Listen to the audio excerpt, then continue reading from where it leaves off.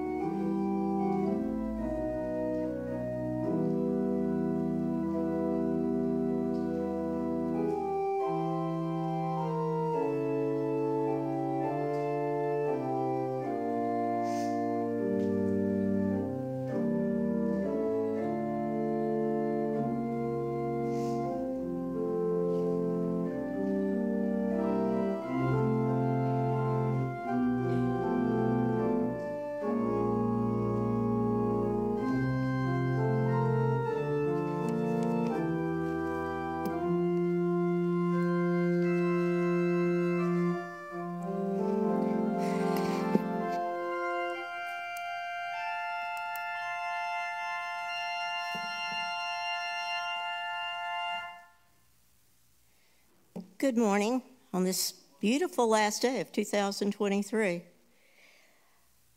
If you will turn to the back of your bulletins, we'll pay special attention to those people who need to be remembered in prayer. Maybe put that in your Bible and through the week. Keep them in your prayers.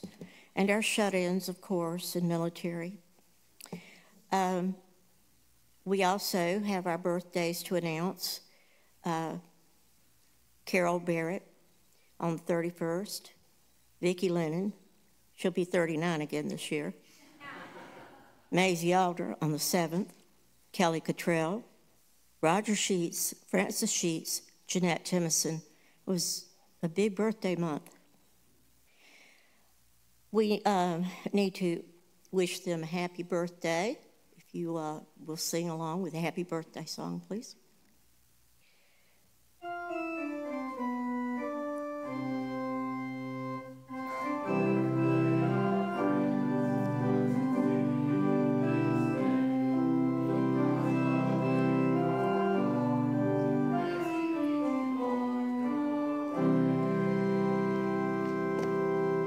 Thank you. And the announcements this week, we will have a weekly Bible study beginning on Thursday, January 11th, 6:30 p.m., and you may contact the church office for more details. The Honduras mission team will hold a spaghetti fundraiser Sunday, January 14th, after worship at First Baptist Church in Red Springs. If you'd like to make desserts for the fundraiser, please speak with Todd Brents. I'm going to be passing around a calendar, and this is for the 2024 flower calendar. It will also be available in the church office. Also attached to this clipboard will be a liturgist sheet. Please sign up. A schedule will be based on the number of names on the list, and it's an easy way to serve the church just a few times a year. Take note of Scouts meeting Tuesday, 6:30, and Feeding Jesus Saturday, 9 a.m. And, of course, those things that have already been announced. So I'll get this started around.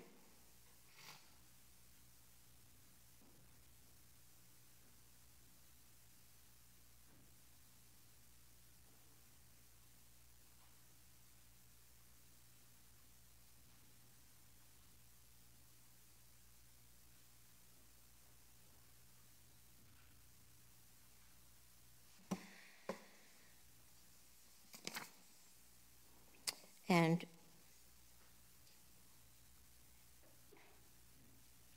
we will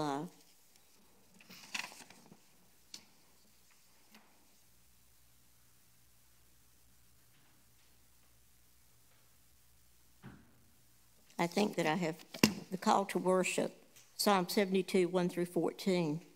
If you'll stand for that. Oh, that's not, oh, okay, it's up here. And it's in the United Methodist Hymnal, 795. Do you have it up? Okay. Give the King your justice, O God. And your righteousness to the royal Son. May he judge your people with righteousness. And your poor with justice. Let the mountains bear prosperity for the people.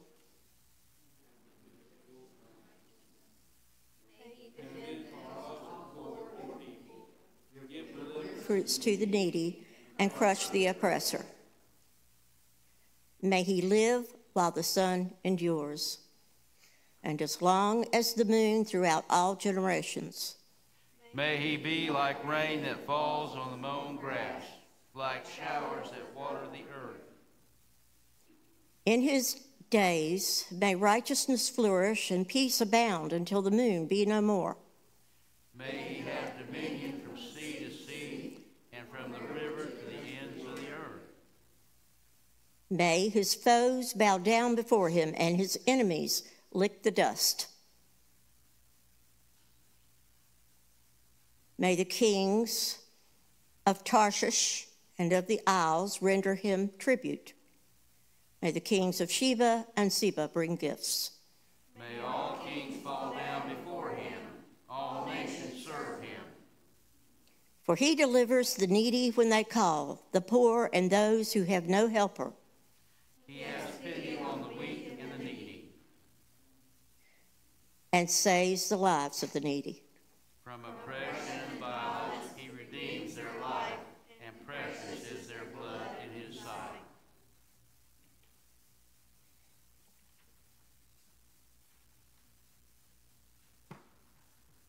And now, the hymn of praise. There's a song in the air, the hymnal 249.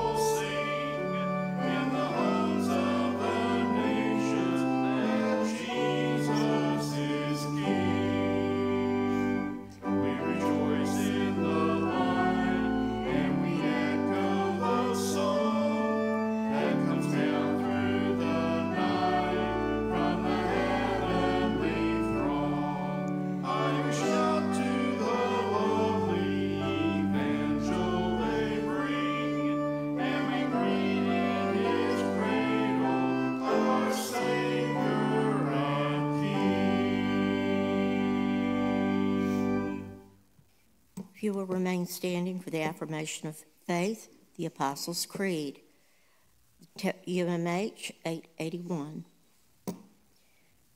I believe in God, the Father Almighty, maker of heaven and earth, and in Jesus Christ, his only Son, our Lord, who was conceived by the Holy Spirit, born of the Virgin Mary, suffered under Pontius Pilate, was crucified, dead, and buried. The third day he rose from the dead. He ascended into heaven and sitteth at the right hand of God the Father Almighty. From thence he shall come to judge the quick and the dead. I believe in the Holy Spirit, the Holy Catholic Church, the communion of saints, the forgiveness of sins, the resurrection of the body, and the life everlasting. Amen.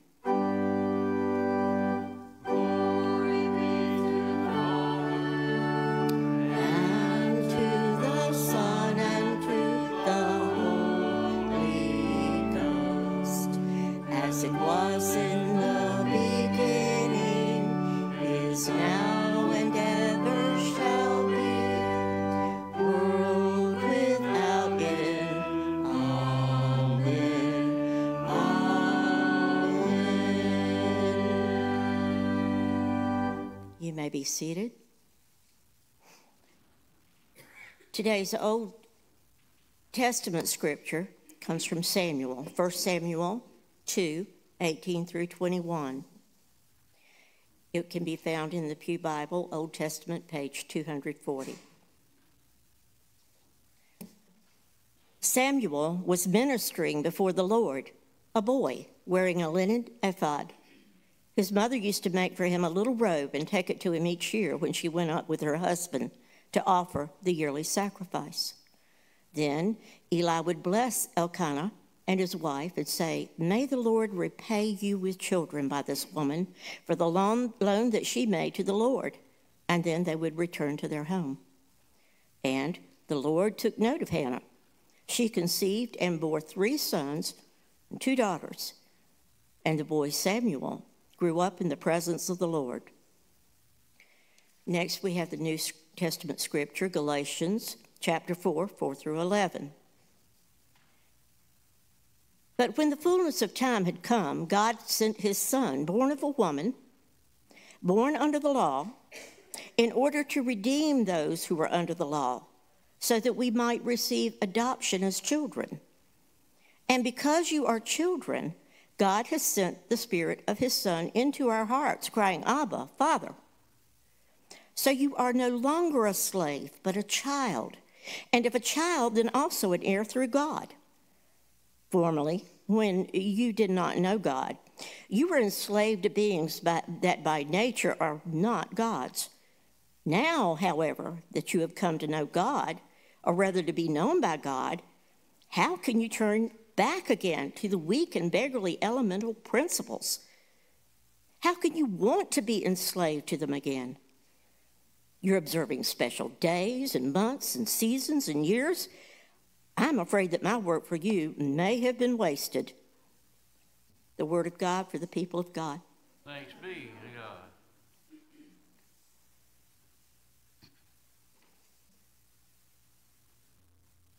Thank you, Vicki.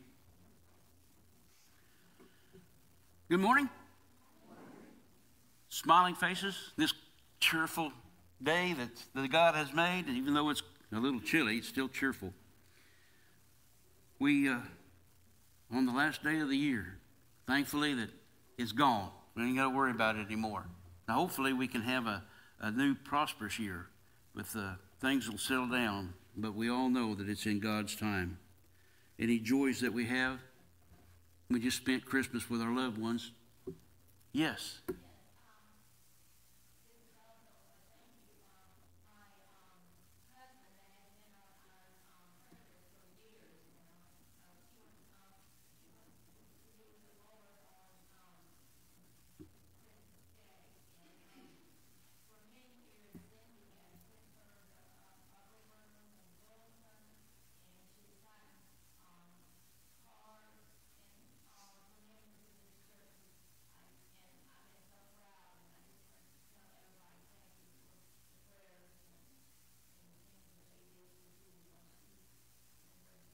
Sure. We give God the glory, Jackie. We give God the glory. Yes, Todd?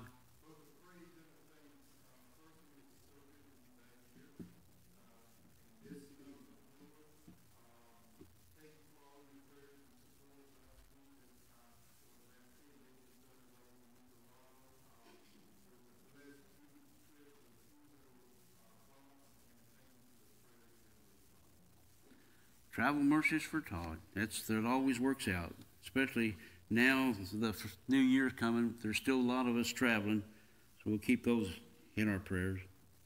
Are there any other joys that we have? What about cares and concerns that are not listed in our bulletin? Besides the wars in the Middle East with Israel and Ukraine.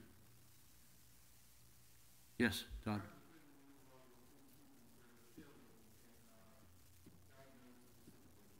All right. Todd's friend. Okay. Anyone else?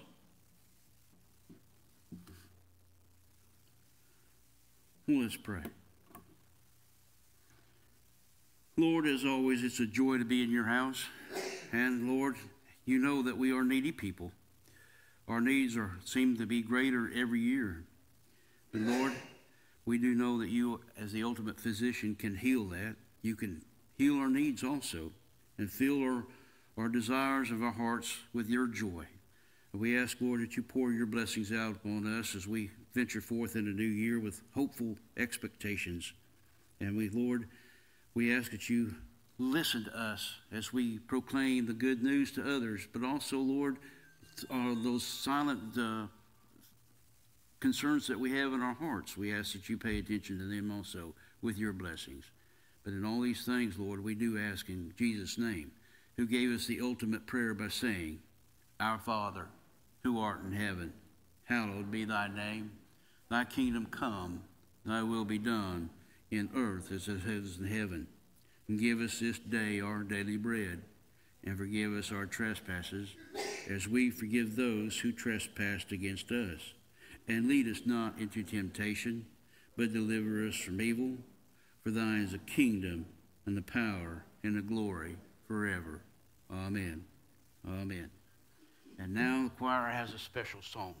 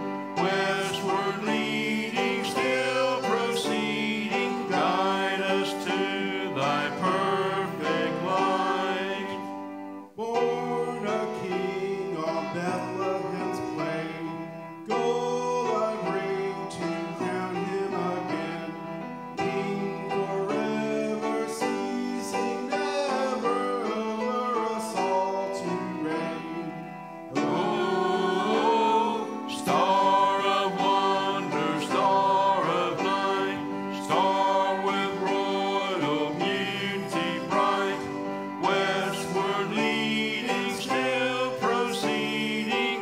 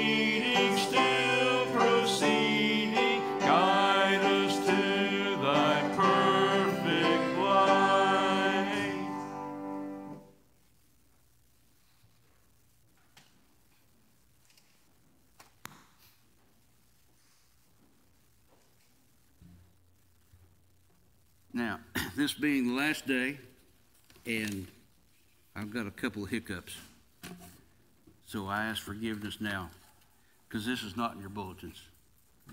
This story about a sandwich man. And this capacity to care is the thing that gives life its deepest meaning and significance. So what would you do if you wanted to make a difference in the world? Leave a mark or put a deposit on a ticket to heaven? Would you think big and pick the flashiest or more grandest of acts that you have that you could think of? Or would you quietly persevere every day, doing one personal deed at a time? Well, Michael Cristiano is a New York court city officer. He gets up every morning at 4 o'clock. In good weather or bad weather, work day or holiday, and he walks to his sandwich shop, which is in his kitchen. And he prepares sandwiches for those who are starving. And by 5:50 a.m., he makes his rounds with a makeshift homeless shelters in Center and Lafayette Streets, and that's near New York City Hall where he works at. In a short time, he gives out 200 sandwiches to the homeless people just before he goes to work. He started a mission 20 years ago with a cup of coffee and a roll for a homeless man named John. And day after day, Michael brought John sandwiches, tea, clothes, and when it was really cold, a resting place in his car while he worked. Now, in the beginning, Michael just wanted to do a good deed for someone. Isn't that a wish for all of us, to do a good deed? And then one day, a voice in his head compelled him to do more. On a cold winter's day, Michael asked John if he wanted to clean up. It was an empty offer because Michael was convinced that John would say no.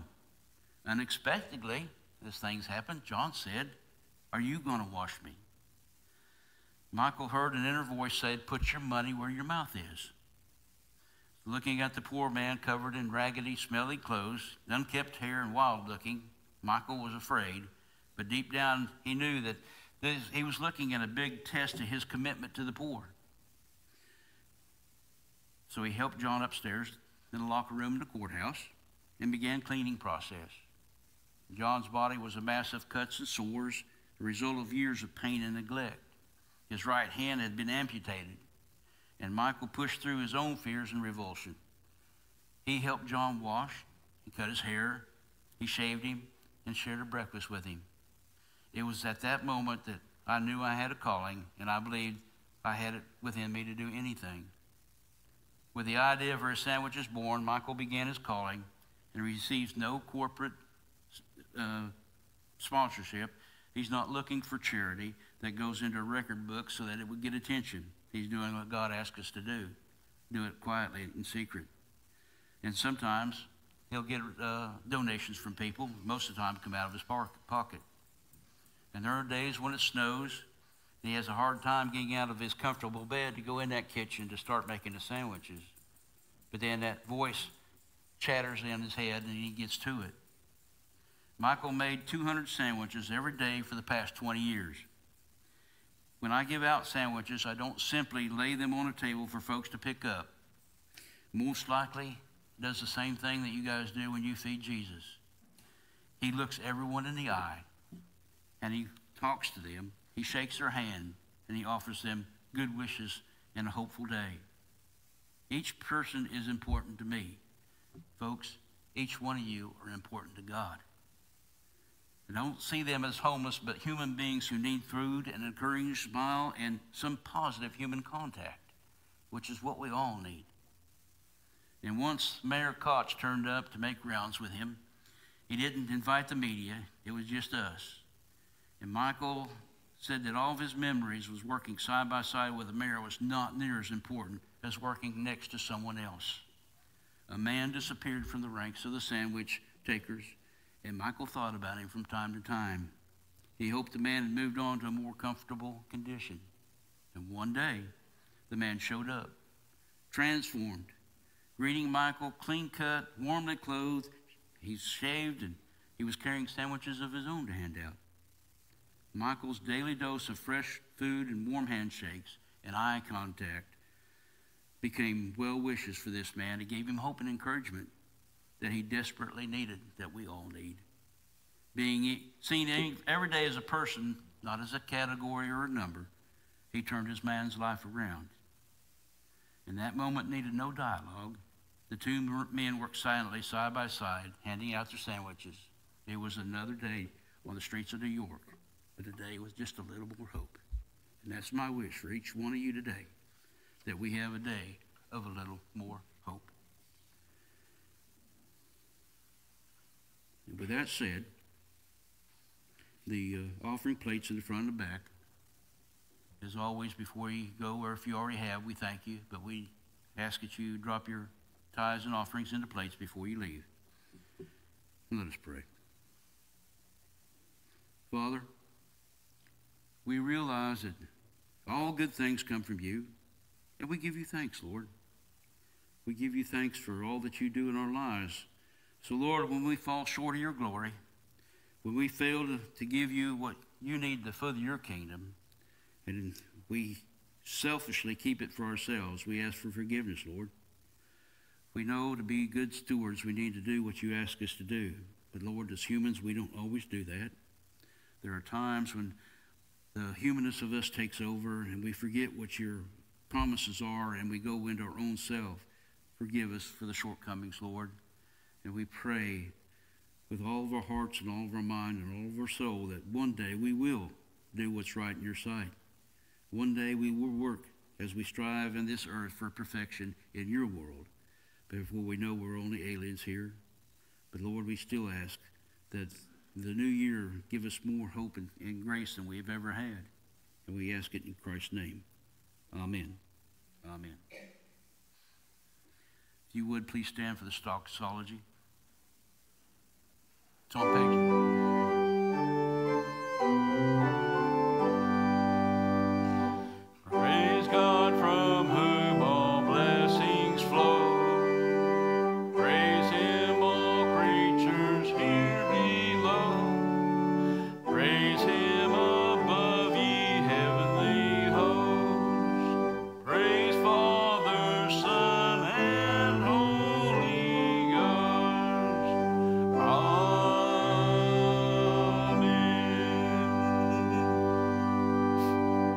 Be seated, and we're going to be graced with a beautiful song.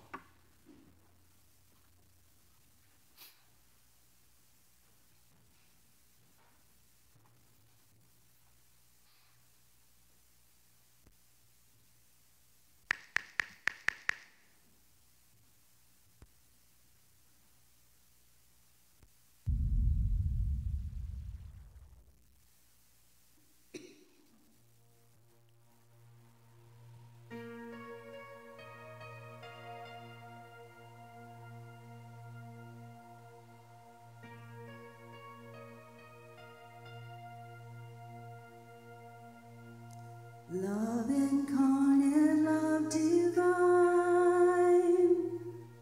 star and angels gave the sign.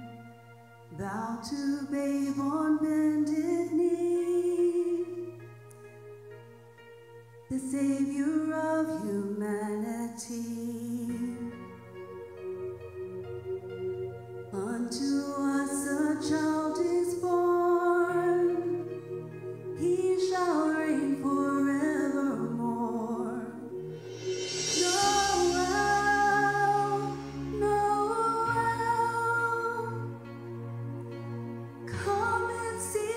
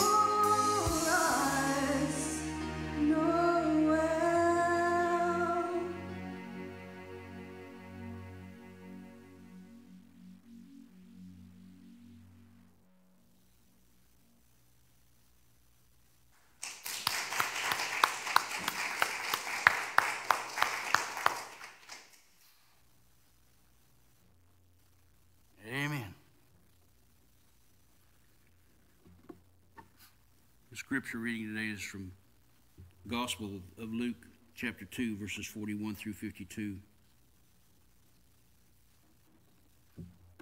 Hear God's word. Now, every year his parents went to Jerusalem for the festival of the Passover. And when he was 12 years old, they went up as usual for the festival. When the festival was ended and they started to return, the boy Jesus stayed behind in Jerusalem, but his parents did not know it. Assuming that he was in the group of travelers, they went on a day's journey. Then they started to look for him among the relatives and friends. When they did not find him, they returned to Jerusalem to search for him. After 3 days, they found him in the temple, sitting among the teachers, listening to them and asking them questions. And all who heard him were amazed at his understanding and his answers. When his parents saw him, they were astonished, and his mother said to him, "Child, why have you treated us like this? Look, your father and I have been searching for you in great anxiety."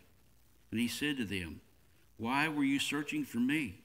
Did you not know that I must be in my Father's house?" But they did not understand what he said to them.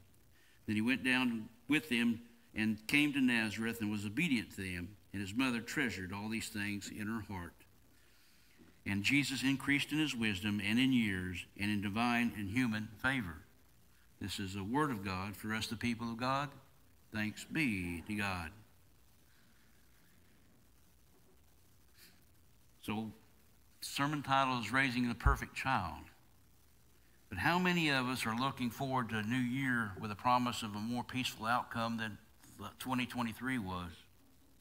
And what New Year's resolutions will we make, only to have broken them, or not even try to make good on them? And I pray that God's will be done with me, his lowly servant, that I will listen and obey when he calls upon me. But sadly, I don't always do what I should. And when he tells me, she said, "You know better, why don't you do better?" I can't put the human thing on because it just makes her a little bit more angrier at me. But in today's readings that we have was two faithful women of God that was raising their children for God. And children of God are born to faithful women like Hannah and Mary, women who bear witness to the strength and spiritual commitment.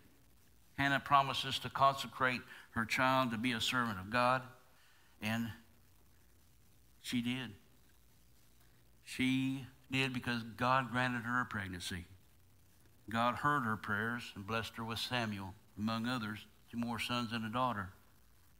And those of us who have a firstborn know that our love sometimes can be greater than anything else. We know how precious that child can be.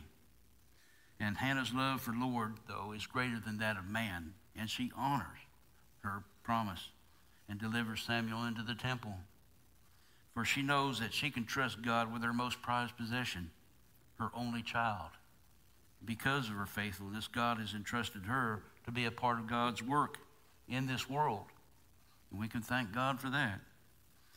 The other faithful woman is Mary that we read about and that we celebrated this last week. God used her as a vessel for peace for mankind in the birth of Jesus, our Savior of the world. We delight in the infant child whose birth that we celebrate. And since this is it's the first Christmas after, first Sunday after Christmas, I go 2 more. So next Sunday will be the second, and then I'll take the nativity scene down. But I just wish Christmas could be every day. It's not the presents that I get, it's the joy I see from people, and it's the thought that God loves me, even though I'm not worthy of that love. So, but going back to Jesus, in his childhood, we don't have any record of it past the 12 years. I'm sure that he's like all of our little children. He suffered from colds, and he had earaches, and he experienced all the miseries and the joys of a small baby. But he grew. He grew. Our gospel tells us that Jesus is now 12. He's a bright young lad, and his insight amazed those Jewish leaders. But they had not known that Jesus had spent many, many a day alone with his Father. Luke tells us that Jesus is growing in wisdom, stature, and his relationship with other people. Jesus grew with a family that went to Jerusalem to celebrate the Passover. He went there every year. And he was a family that was dedicated to God, just like you all are. Every Sunday you show up. That's your dedication to God. Mary and Joseph traveled that 20 miles with family members because of their safety in great numbers. So it was not surprising that when the group headed back to Nazareth, they didn't look for Jesus. They thought he was a family member. He went missing, though, after that one day. So how many of us, as parents, have felt panic of not knowing where our children are? What questions went through their minds is what questions went through ours. Wondered where on earth they could be, and they wondered where Jesus could be. They was upset. I've noticed that with my brother. Mom would always get in a quandary and want to know where he was. The youngest brother had a habit of walking off and not telling anybody where he was going. And us kids had to get together and go search for him. It didn't take 3 days to find him because we knew his habits about where he was going to be. So usually in about 3 hours, we had him back at the house. But can we imagine how they felt when they would look for him for 3 days? He was entertaining the Jewish leaders, and like I said, they were amazed by what he was doing. But imagine the relief the family felt when they finally found Jesus. And Mary says, "Son, why have you done this to us? Look, your father and I have sought you anxiously." And Jesus gently reminded him whose son he really was, indicating that he had a special relationship with his heavenly Father. He was following God's mission for him, and respectfully answers Mary's query. "Why did you seek me? Did you not know that I must be about my Father's business?" Jesus knew who he was and whose he was, who he belonged to, just as all of us do. Our lives belong to Jesus Christ and our God, our Father. But do we always live that way? No, we don't. But thanks be to God, Jesus did. Jesus did. And those were not words from a rebellious teenager breaking away from his parents. We know that wherever they went, Jesus was obedient to them. It seems that Jesus, being at a young age, knew that what his understanding of God was, and far beyond what any youngster could. He'd grown in his awareness of his special role and the will that he played in God's plan of salvation. He recognized that God is his Father, as well as Son to Mary. And we see this because it was in 29 A.D., and the scriptures are Luke chapter 3, verses 21 to 22, Matthew chapter 3, verses 15 through 17, and Mark chapter 1, verses 9 through 11. That's when Jesus is baptized in the waters of the Jordan. And a voice from heaven announces, "You are my beloved Son. You I am well pleased." Jesus was strengthened through God, just as we all are. But Mary and Joseph was also part of those plans, just as you all are. God chooses a man and a woman who would raise Jesus in a God-centered home. And this is what we are called to do for our children and our grandchildren, raising them in a way of Christ. We need to let all the children know that they are descendants of God. God has numbered every hair on their heads. They belong to God, just as we do, because we're his children too. God has chosen each one of us, believe it or not, for an important responsibility. You have a gift and a talent that's God-given.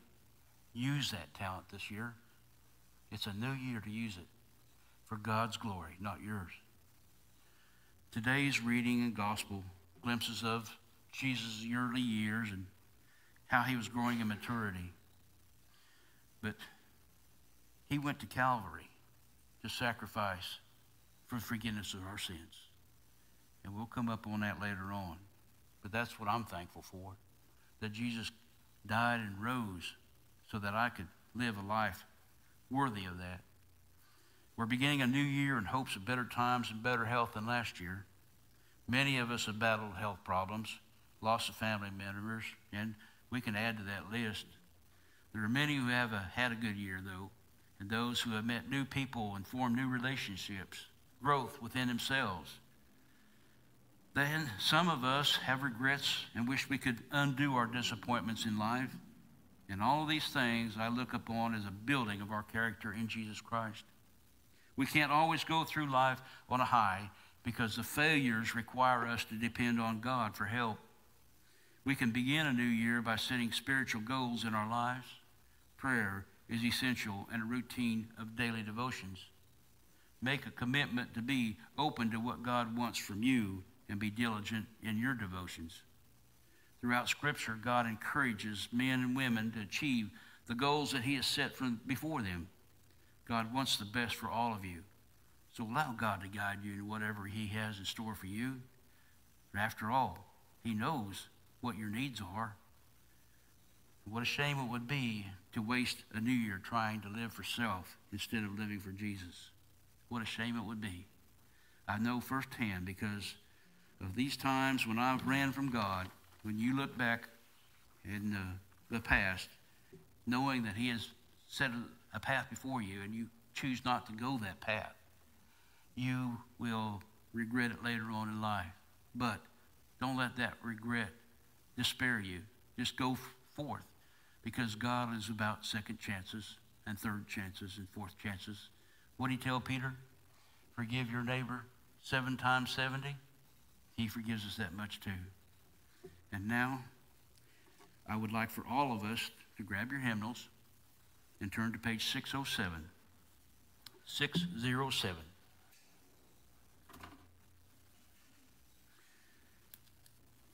It is a covenant prayer in the Wesleyan tradition, and I want to end this year with this prayer. I want all of us to recite it.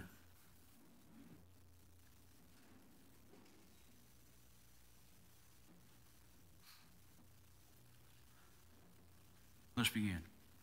I am no longer my own, but thine. Put me to what thou wilt.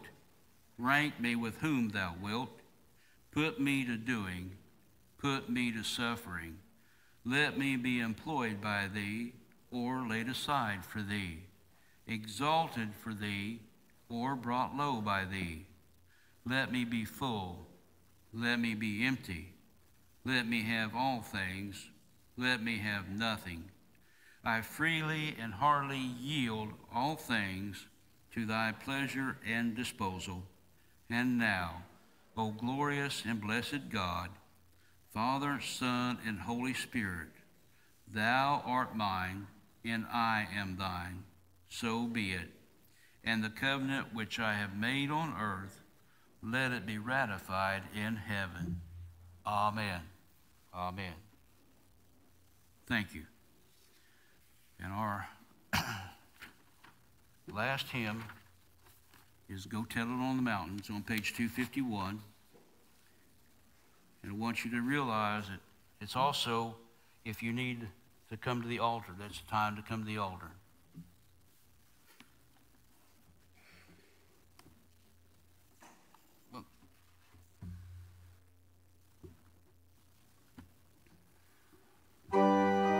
Please stand.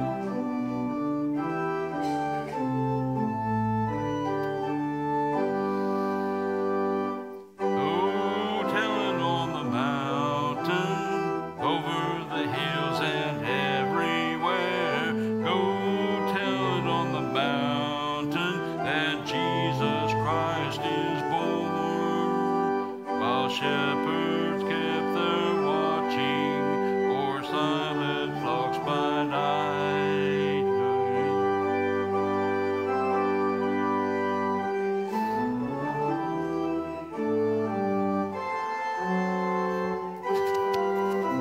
May God in all his riches and glories be thankful for the life that you've had, that you realize that you are his.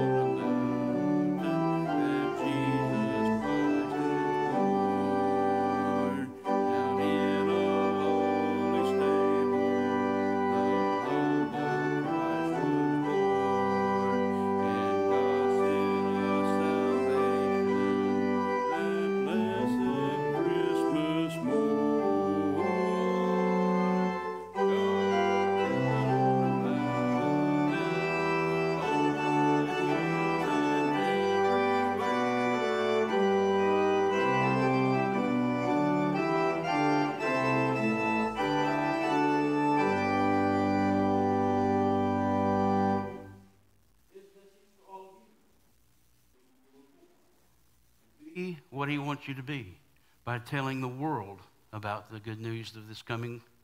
It's Jesus Christ. You have that gift. You have that talent. Let your light shine for others. In the name of the Father, Son, and Holy Spirit, go in his peace. Amen.